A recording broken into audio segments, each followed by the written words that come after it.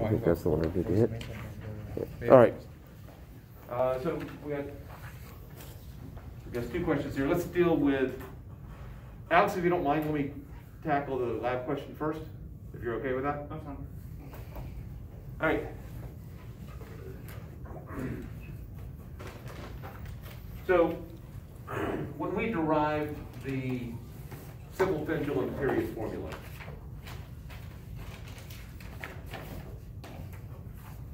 so period was 2 pi square root. So for simple harmonic motion, 2 pi square root of m over k, where k is the spring constant. And for the simple pendulum, 2 pi square root of L over G. Those are basically the two formulas.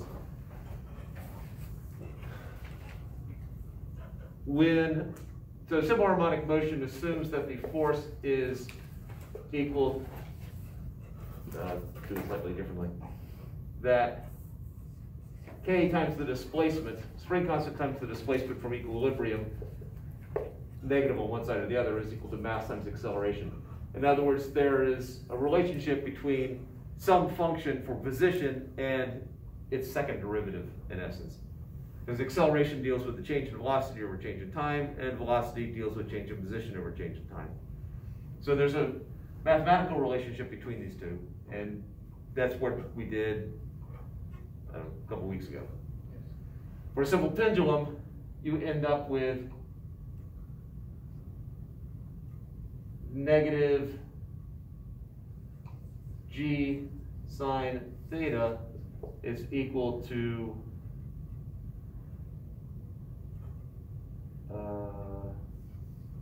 L times theta. I think that was the, something like that. How you get that equation? Oh, how we go? Okay, we'll drop back further. So if I have some angle theta here, if I look at the forces acting on the mass here, I have weight acting down, and then I have tension acting this way.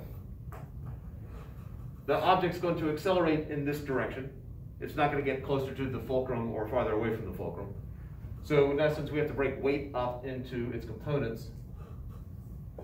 And so we had weight times the sine of theta acting this way, tension acting that way, and weight times the cosine of theta acting away from the pendulum. So W sine theta is the force that's driving it in that direction, and that's equal to mass times the acceleration of the object.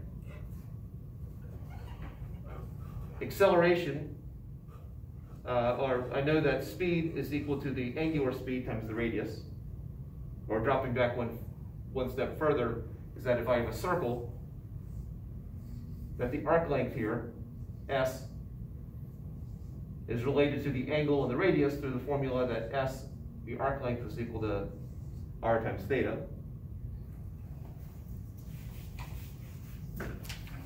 If we take the change with respect to time, so the change in the arc length is equal to R times the change in theta, divide by time. That's the speed, is equal to R times the angular speed. So the change in speed is equal to R times change in angular speed, divide by time, and we get acceleration is equal to R times alpha. So if we put that substitution in here, where R is this length right here, this becomes mg sine theta is equal to mr alpha, or ml. Mass cancels out. The minus sign shows up for the fact that this thing is going to accelerate that way, but the angle is that way. So they're in opposite directions. So a minus sign shows up somewhere. I'm just going to put it on the left side. And so that gets us to here. Yeah, that gets us to here. So everything, there are no shortcuts that we've taken at any point at this point, other than I know I've just rushed through this particular explanation. we want to get it into this form right here. Well, that's when we use the small angle approximation, that negative g theta is equal to L theta. Oh wait, that's not, sorry, that's not theta, that's alpha. Equals to L alpha. That this, if theta is small. So That makes sense. setting sine theta equal to theta only works if we're dealing with a small angle. And so that's the and so we then get a period here, doing a parallel between the two. And but it does assume we're dealing with a small angle. So I would expect that we should get pretty close to this formula for the period if we pull it back slightly and just let go. But by the time if we pull it back here, I expect to be much farther off. And so that's what those questions are about. It makes sense. Okay. Yeah, correct. I try to show on YouTube for the explanation, but I really don't understand why they don't use the sine theta instead of why they use the approximation. So I understand now. Okay.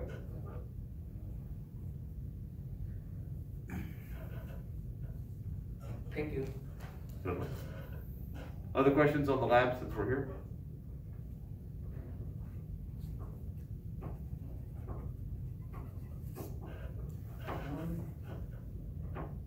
All right, so then to Alex's question, chapter 21, problem 17, I believe. Yeah. My memory's not completely broken. Is it okay if I sharpen this? I don't want to disrupt anyone, is all you. Oh, I got to erase. Kong, I was going to erase this, are you? Okay. That'll be on Blackboard, right? It's the video last one. Pardon? The video that'll be on Blackboard, right? Or on YouTube. Yeah, it will eventually be there. So I'm gonna double check it. Make sure it's recording actually. I think it is. It is. On Thursday, I was recording my Physics 151 class, and we took a break, and so I paused it, and then forgot to turn it back on. And that was a 3-hour class, and basically half the class got lost. So, yes, it will be there, assuming I don't pause it and forget to turn it back on.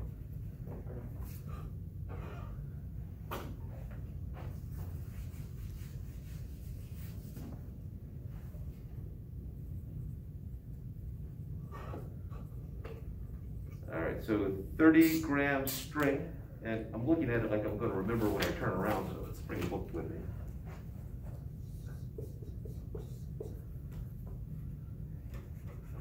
So, mass of string is 0.3 kilograms. Go ahead and convert that. Length of string, 2.5 meters. Vibrates with an amplitude of 8 millimeters. 0.008 meters.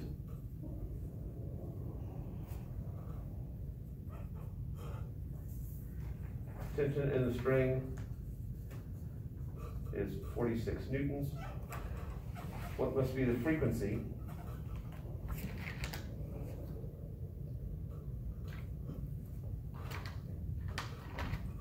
Power of 90 watts. All right, and power formula is not one that I have committed. It's not one that sticks in my head. So I'm going to look for the formula here. So power is 2 pi squared, frequency squared, amplitude squared, times the linear density, times the speed of the wave.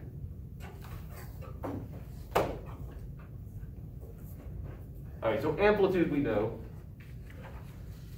We're trying to find frequency. So that's what we're trying to find. My linear density, I'm going to pull from this information right here. I need to know mass and length. So my linear density, mass divided by length, 0.3 kilograms over 2.5 meters. 12 kilograms per meter, 0.12. 0.12 kilograms per meter, thank you. And so I now know mu, and I need to know speed. Well, I have two formulas for speed of wave. Apologize for the hand gesture. Two formulas for the speed of the wave.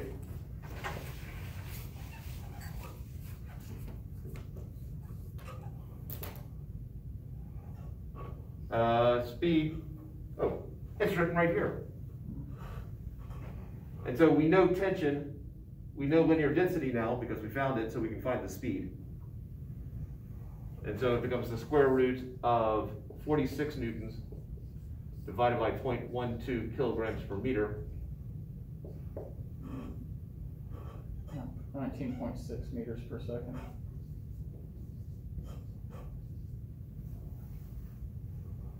And as with all problems, you just wait for that voice to sort of tell you what the answers are, and that helps. Not going to come across as mocking you. I was celebrating the fact that you were just feeding me answers. Oh, okay. I appreciate it. Okay. So now it's a matter of solving for frequency. So since I want frequency by itself, I need to get everything else over. It's linked to frequency by multiplication, so I divide. So I get my power over 2 pi squared, amplitude squared, mu times v. So we now have 90 over 2 pi squared times 0.008 squared times 0.12 times 19.6. You got square root it. And that'll be frequency squared. Oh, and sorry. I jumped the gun there. And so take the square root at the end. Is that sufficient, or is there a part that? I think that's good. One of my questions, one of the other things was sometimes it's written as square root of FL over mass, so force times length over mass, and sometimes it's written as F over mu. Is there any reason for that, or just for the equation? For, oh, over here? For the velocity. That sometimes it's written, okay. Sometimes it's written like that, and sometimes it's written as force times length over mass. Oh. Is there any reason of bouncing between the two, or? No, it's, since mu is mass divided by length, that becomes the square root of tension over mass divided by length. And dividing by a fraction, same as multiplying by the reciprocal, so that's the same as the tension times the length over mass. Mm-hmm. Just whatever. There's a term that a physics professor came up that mentioned to me, I don't know if he came up with it or not, called conservation of complexity. The more letters I have, usually the straight up plug and chug it is, so it's less complex because there's more laid out for you. Or you can express it in fewer letters, but there's more in each letter. So it depends on how you want to do it. Basically, it's consolidating variables. And potentially some people have a fear of Greek letters, and so they would rather see it this way. The issue that I might have with this presentation is, think about in the vibrating string lab that you did, where you had the mass of the string and the length of the string, which you were measured straight up, first off. And then in the lab, you had a hanging mass and you had a vibrating length, which is different from the full length. And so the issue potentially with here is which length is this, which mass is this, whereas here, linear density is going to be of the string. And so that, however, again, it comes down to whatever you're more comfortable with. Yeah, I think I'll just give you both. I think, so 20, it was the mu and then it flipped after that. Yeah. So the equations I gave you the 3 that they gave for wave speed in the summary section, and then I wrote it out like that, because they don't have a subscript T next to the force. So I gave you what they gave plus the way I generally write it.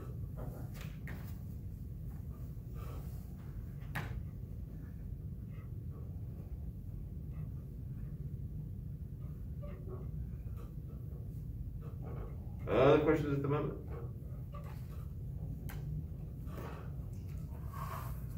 I'm assuming Thomas is snubbing us.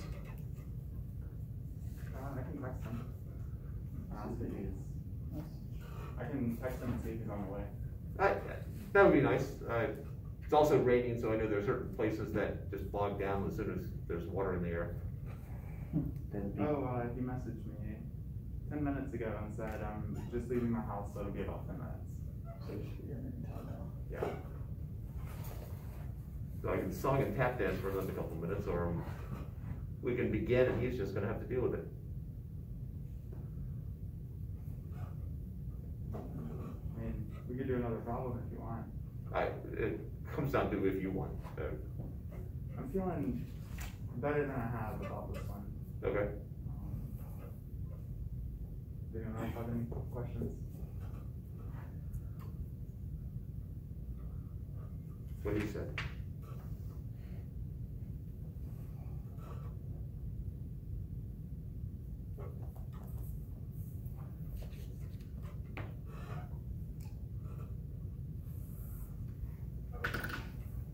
All right, I say let's just begin this thing.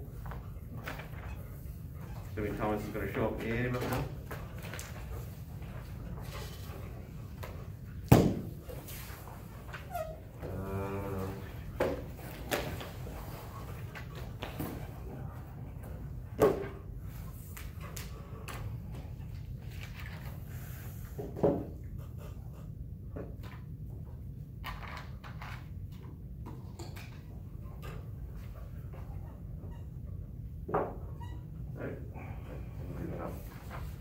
There you go.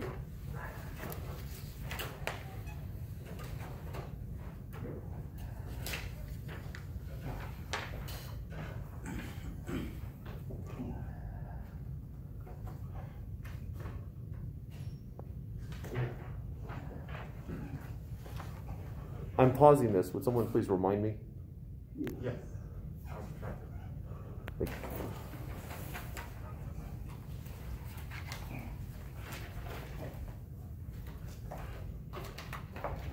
All right, and a test on Monday. So any questions about that?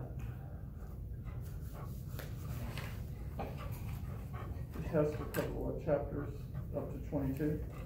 Yeah, so we skipped some in there. So I guess we had 13, 14, 21, 22. Okay. Yeah, 15 was fluids. Yeah, so 4 chapters.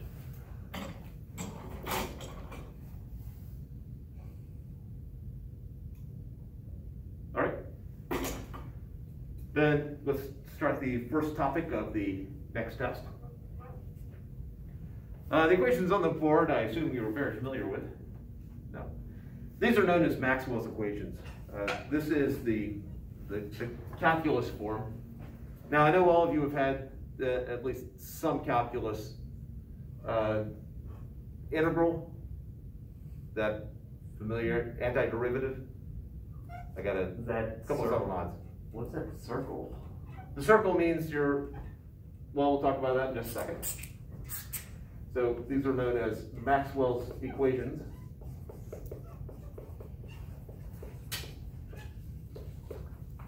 And if you took 152 or 252, pretty much the bulk of the course is getting to these equations right here.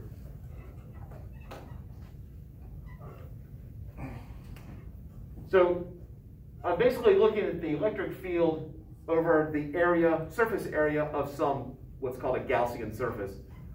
So if I have some three-dimensional object, and I'm looking at how the electric field is oriented relative to the surface.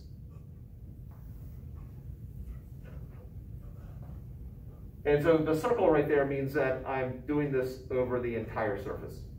Oh. So it's a closed surface. That's what the CS over here means, closed surface.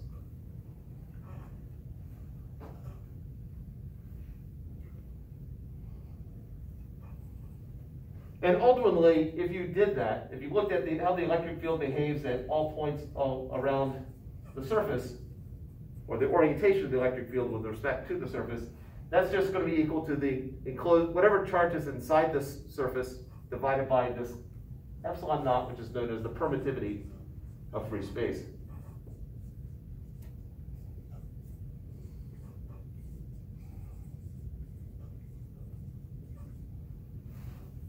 It's just a constant, and it's roughly equal to 8.85 times 10 to the negative 12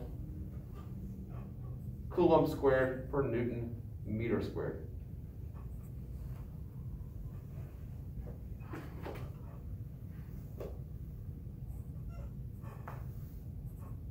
And by the way, your textbook sort of hand waves over all of this, so this is additional detail.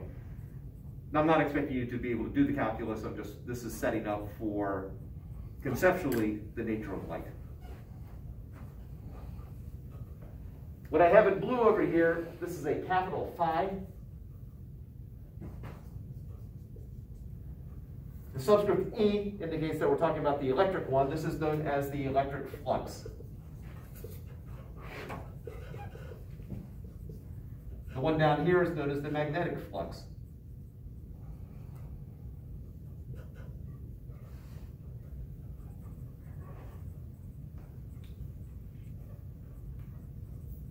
Let's just talk briefly about what flux is.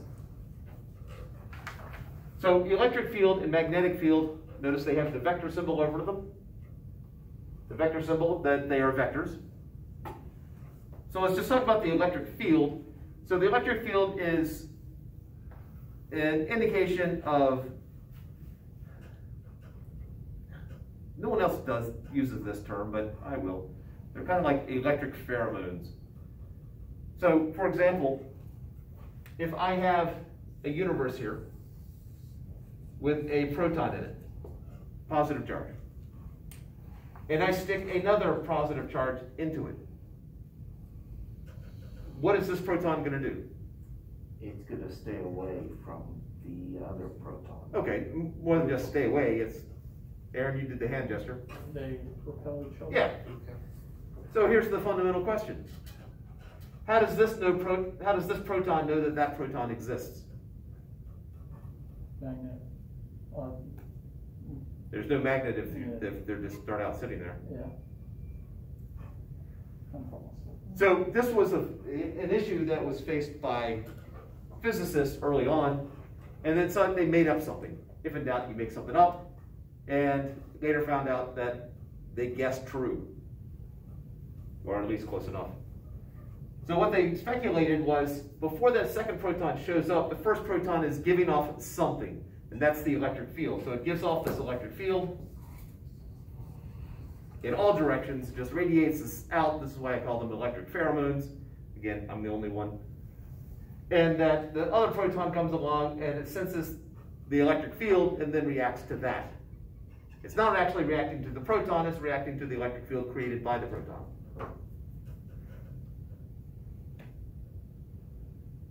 So you can picture an electric field as these arrows coming from a charge. So, imagine I got an electric field that's shooting across the room, straight across the room that way. Just however many arrows you want to picture, just going straight across from that side to that side. And then I stick a piece of paper in there. So just imagine this piece of paper is being penetrated by a whole bunch of arrows. Now, how many arrows is it getting penetrated by? A fraction of the amount. Okay. Yeah, far less. So I appreciate the grammatical correction. And if it's perfectly flat, I mean, this obviously says curls, there's no Robin Hood split in the arrow kind of thing, that if the surface is infinitesimally thin, if it's like this, those arrows are just going to pass. They're going to pass by, they're not going to penetrate this piece of paper at all. This is the essence of what electric flux is. It is a way of measuring how much of these electric field lines are actually penetrating the surface. The dot here indicates that it cares about the perpendicular, cares about parallel. How much of the electric field is parallel to the area vector? Which then comes into, I got a piece of paper here. Let's just say it's laying flat like that. What is the direction of the area vector? It's parallel To what? to the electric field. This is To the paper. completely different from, this is separate from the electric field. This is just, I have an area, piece of paper with an area. What is the direction of the area vector? Because I have this A right here with a vector symbol over it. How do you define the direction of the area of this piece of paper? You don't. Oh. It's variable. The area vectors are perpendicular to the surface. So it's either going this way or it's going that way. Oh, This is, the powers that be made this up, but this is not for us to question them. So if you have an area vector this way and the electric field that way, now we bring the electric field back, they are perpendicular to each other. So mathematically the flux is 0 if they're perpendicular, because dot product like parallel.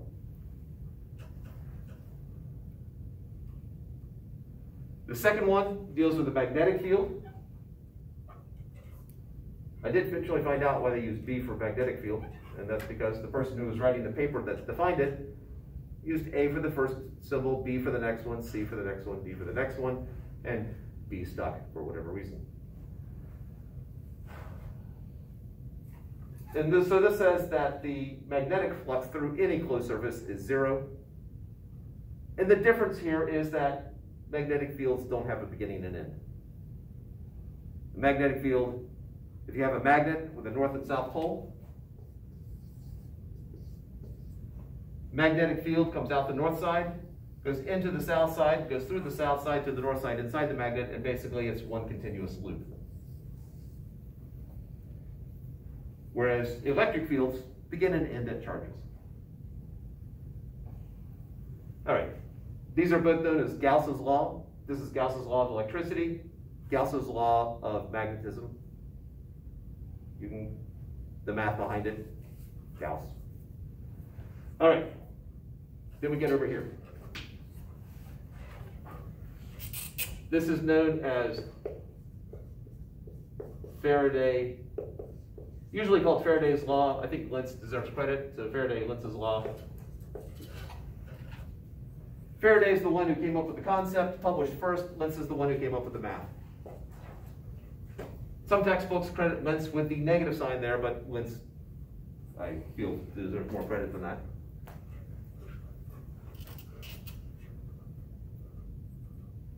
This first part of this one down here, this is known as Ampere's law.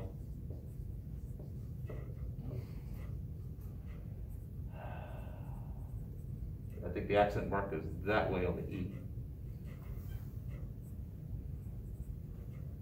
The accent cloud, I think it is. This term on the end here is known as Maxwell's correction.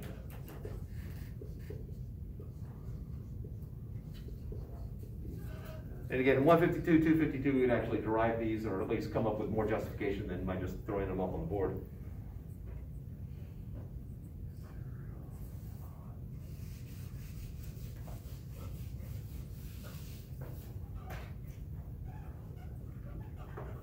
Give people a chance to catch up somewhat mentally, and then we'll talk about what this has to do with light. And I will tie my shoe. Unfortunately, I'm videotaping my tying my shoes just so future generations will understand that I did this kind of thing.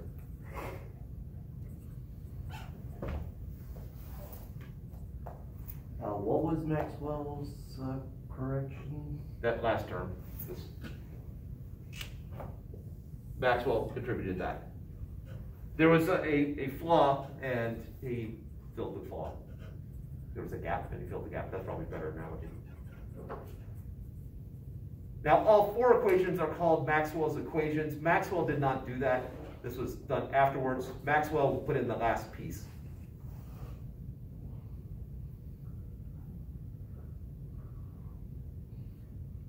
So who is Maxwell? British physicist. Oh. He came out with the correction 1870 or so. We were still recovering from the war.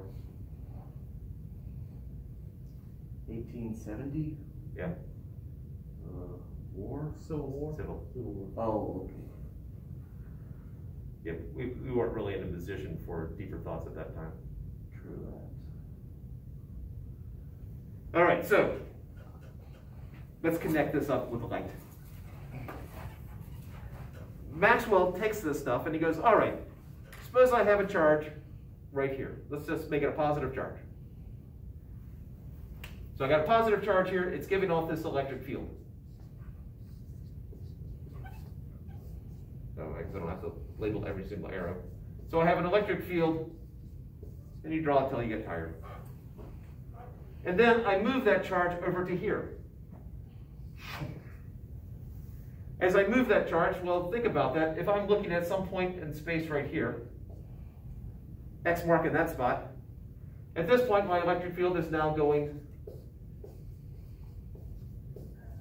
in all sorts of directions also. Redshift? Pardon? Oh wait, no, blue shift, because that's, Oh. Yeah, you could actually that's what it, do more of that. There would be some Doppler effect there, but that's not the part that we care about. right. So when the proton was here, or the positive charge was here, it exerted an electric field in that direction. When it's here, it's exerting an electric field in that direction. So, therefore, I have a change in my electric field. Everyone good with that? Yeah. All right. Alex, you've got that. We're just thinking. Okay. Trying to guess your look. Not hard to judge looks based upon purely eyes. But. Okay. So if I have a change in the electric field, that means I have a change in my electric flux. I can always just put a surface around this thing.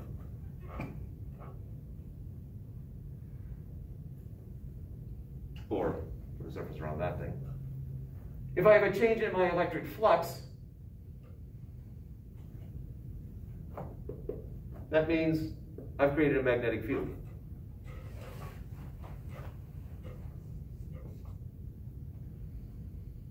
And that's basically the way you create a magnetic field is you just have a charge that moves. That creates a magnetic field. If you have a neutral atom that's moving all together, then all the magnetic fields that are created tend to cancel each other out because it's neutral.